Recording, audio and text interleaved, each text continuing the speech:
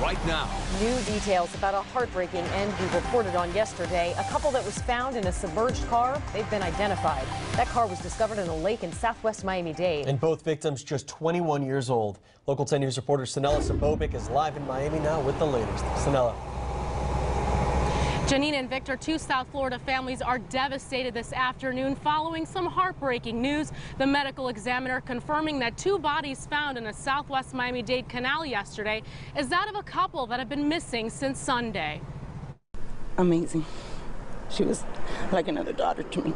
He was a nice person. Two South Florida families devastated upon hearing news that no family should hear.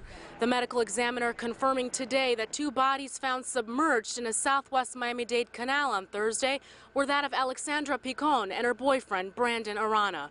Fighting back tears, Arana's uncle says he knew the nephew he lived with was gone once the car the pair were last seen in was found. We prepared to get the bad news. We never expected that one. We don't understand what happened. It was very